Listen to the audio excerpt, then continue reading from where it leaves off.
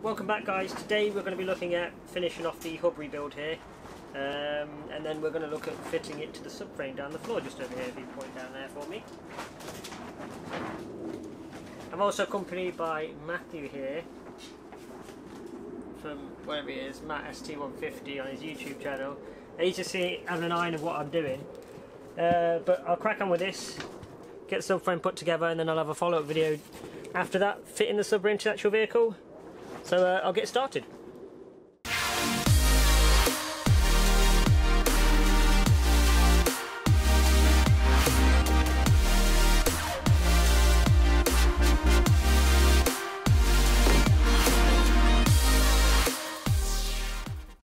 Right, so first I'm going to try and fit the new wheel cylinder in, which is normally the hardest part on these to do, because of that little circlip on the back. So I'll try and navigate it in here.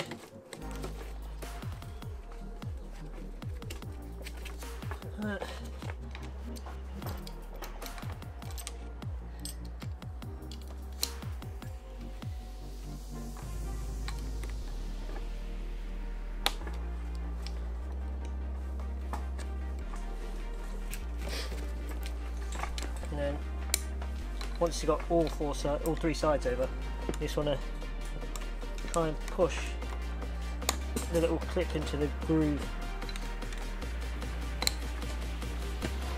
but you'll still find it's the most awkward job on it. Right, that's that in. Got this little bung to protect it for now. Right, so that was that Delphi wheel cylinder fitted, and then now I'm going to put the cam set in. So like we did before when I showed you about the cam that goes in there, it's like a cone with 4 flats on it to adjust these wedges out to push the shoes for when you're using the handbrake. Right, so to do this I normally slap a bit of copper slip on the thread so that it's season a good amount, doesn't hurt.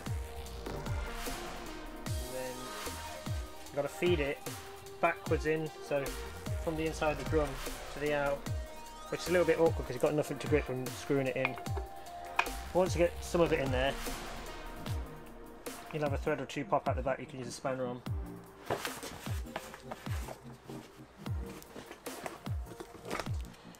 And then you can just wind it all the way in.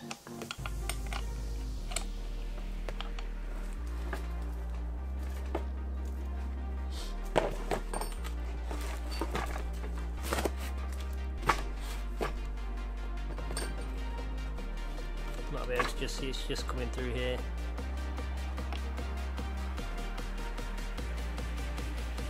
And you want to be basically going anti-clockwise on this to get it to wind in from this side. Go as far as you can so it clears the threads and gets a good amount of slip in there, cop slip. And then we'll put the collets in to the adjuster, and then pack them full of copper grease and then fit the shoes. Cool, that's that done now. So I'll take these little cam bits here, slap grease on them, so copper slip all around 4 sides, and then slot them in. It's obviously the tapered angle to match the taper on the actual cone itself that's in there with the cam.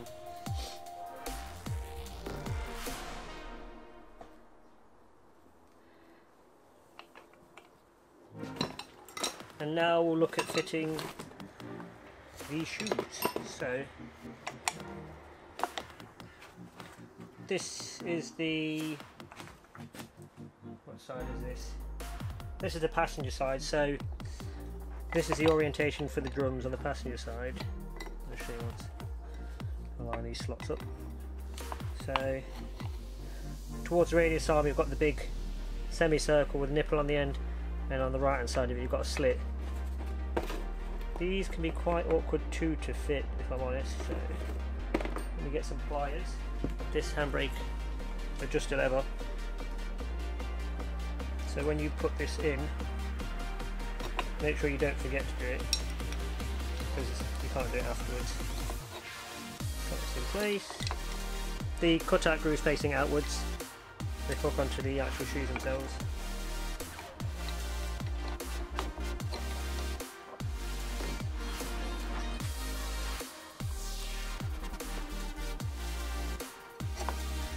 And then what I do is I normally hook the spring first and then stretch it over each side. So that's the first one. That's in.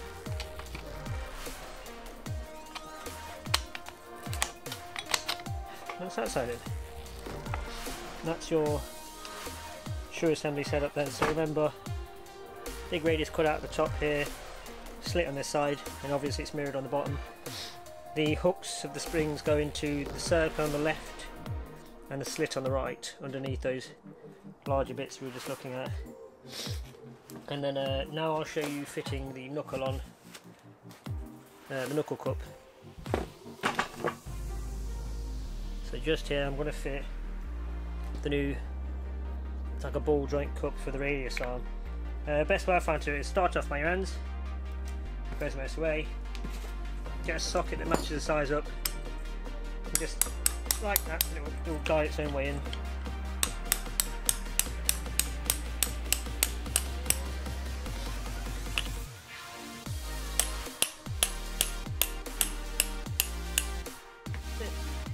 Nice and perfect, no damage or anything.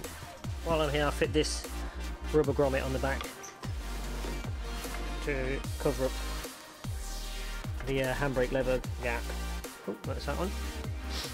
My handbrake lever arm as well, I covered the whole, I didn't paint it, I just covered the whole thing in copper slip just to keep it well lubricated, because in case it starts to get a bit gritty and you can fit it to the handbrake. Right, you've already probably seen that I fitted the handbrake quadrant, which was really easy. I bought the kit to replace those cutter pins instead of them. Now I've got a bolt instead. It's okay. The only thing is it falls a bit short on this side, so there's a possibility this nylock might fall out at some point in life. But if it does, I'm not bothered really. Then I've put these Goodrich brake lines, and then I think what I'll do now is I'll show you how to fit the new copper line on there and shape it off the old one. So try and get it a bit straight like that, and then we'll start following the first angle. So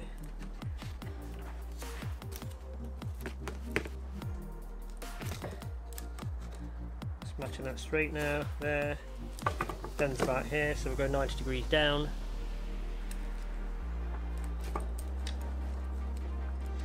It's pretty good. And just use my thumb to guide it against the old one. And then about here is where it starts to curve around again the opposite way.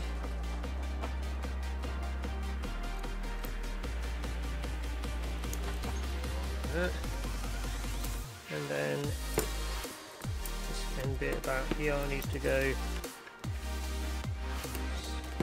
45 this way about.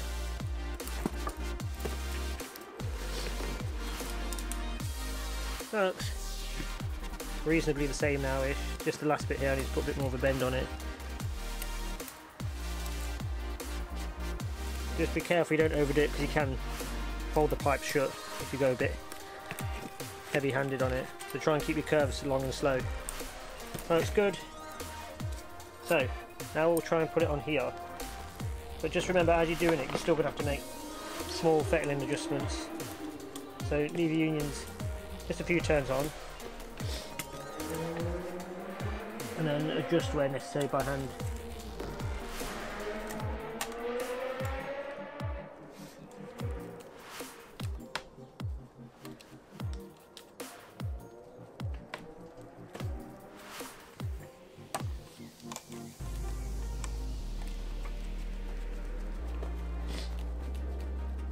I've already got the metric kit, so the big one on this side is a 14mm. Give that a good nip up. Now I'm happy with it.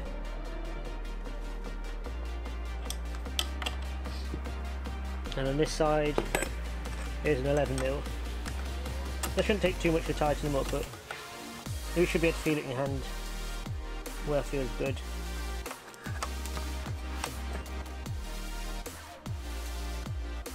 So we'll flip it up this way, and now what I'll do is I'll show you how to rebuild the wheel bearing. and then we'll proceed to fitting it as one piece. Right, so here's the hook unit. The races are left in there, so it's hard to see, but in here you'll find there's 2 machine notches on each side which will help you knock the odd races out. So let me just find the boards on this bench a little bit. I've got something to sturdy up on it. And then it shouldn't take too much of force, it should just want to slide out these races. It should be quite loose really. Just make sure you're removing them evenly each side. As soon as you get an angle on it, then it'll get jammed. There's one racer out there.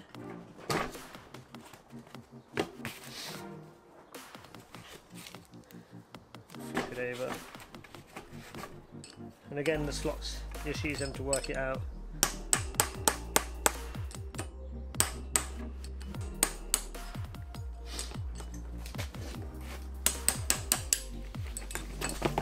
The other one out. Here's my bearing kit. It's only a cheap one I got from Mini Mime, I think.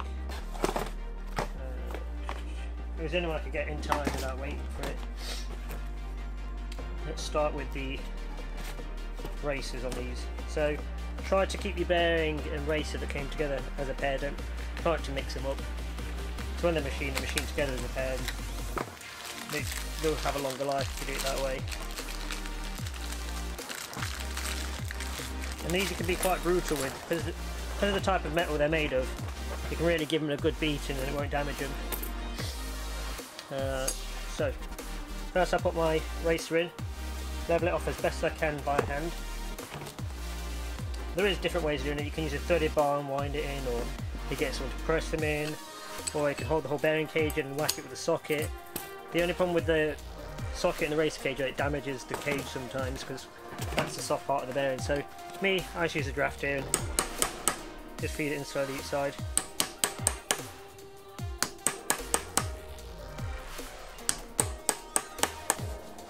That's that one home.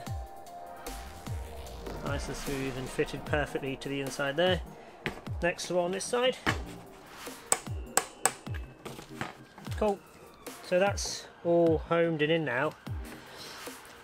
What you do need to make sure you don't make a mistake of is when you're fitting these, if you're in a rush and you're not paying attention, make sure you put the taper the correct way around, because I've seen people rushing and doing this and then fitted the sleeve in the wrong way, and then you have to knock it back out and start again. But hopefully you'll never make a stupid mistake like that. So now, so on the grease, I push the packaging in half like that and spread it into 2 parts to make it easier for myself. Slice the packaging, that's for the front side, this is for the rear side. Right, so that's in there. Spread it around here a bit.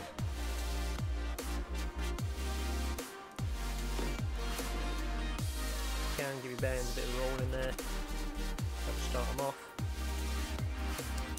Right, and then drop it in.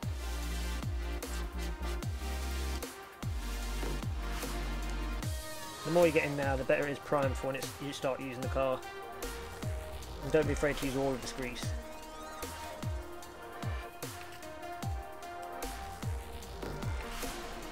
And then so you don't damage it, I use a socket like this. So here, you took the hook. That's it. They don't sit completely like in the set. There's like a rigid side where the bush will push up to and then stop.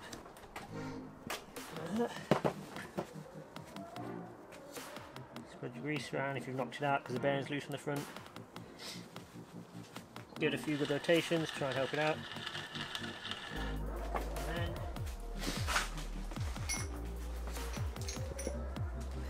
get your washer on here, get your nut on there. So you'll find that it's a 1" will fit, but it's a little bit loose, so I use a 24mm socket on here. And remember, it's left to tighten. And on these, what I do, wind it in until I can't wind it no more by hand, like that. Then I'll slack it off, it's completely loose. Give my hub a few rotates. So, and then bring it back to nip and a little bit on it. That's it. That's all I do for my hubs. And it feels like a bit firm resistance. No play in it, nice and firm. You can't really check for plainness, you've got the wheel hub on, but it's a little bit firm, that'll be alright. Seeing as they're fresh bearings. And a nice new split pin to go in it. I'm lucky this time, it's landed pretty much where you want it to be, sort of.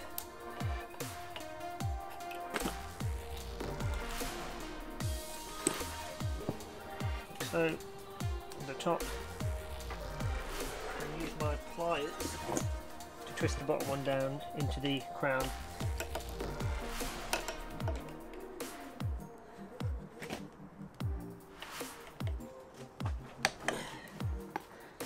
Stop that coming undone. Cap to finish it off. Make sure you've cleaned out all the old grease of the cap. And then you can use a lead hammer or a leather hammer or whatever you want, or copper. I don't really care, just use this one. That's it. It's in. Put the screw in here. And that's it. One complete radius arm ready to be fitted now. So let's see if we can get it fitted to the subframe now.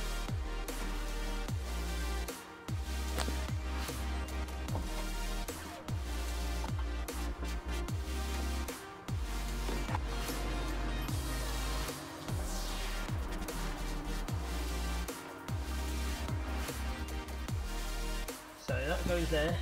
Before I do that, I always like to use a tiny little spanner, and on these nut holes here I'll run a tap inside them just to make sure they're clear before I start off.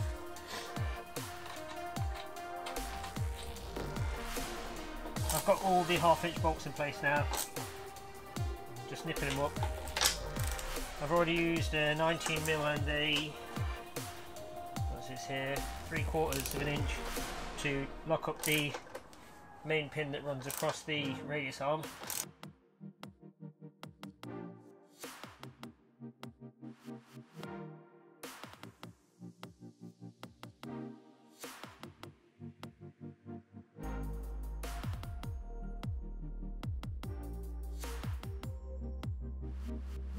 Right, so that's each radius arm all fitted up, all put together. Corner brackets are on. I put like a T-piece in earlier over here for the brake line and the centre mount. That the brake lines that run to the T-piece, they're pretty straightforward. It's just cop line, you just screw them in and tighten them.